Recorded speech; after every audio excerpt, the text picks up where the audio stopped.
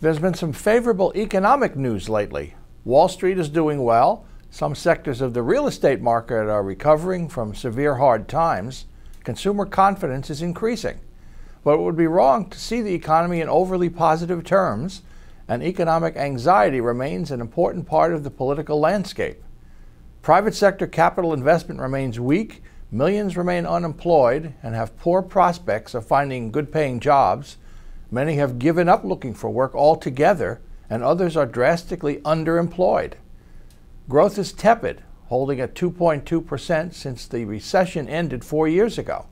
The gap between rich and poor is wide and deep, and millions of middle-class Americans say their income has been stagnant for years.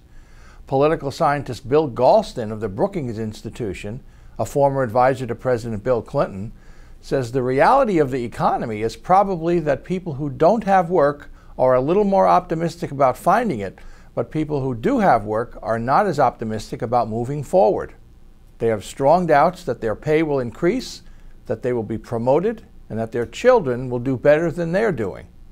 Large numbers of Americans rate the economy as poor or fair, hardly a vote of confidence in America's political leaders. So behind the relatively positive numbers, the country remains worried and unsettled about the future. The party that can persuade middle America that it has the prescription to turn things around will do very well in the midterm elections of 2014 and in the general election of 2016. But so far, the country does not have much faith in anyone or any faction at the federal level, and that will be the recipe for a bad outcome for many incumbents in 2014. For U.S. News, I'm Ken Walsh.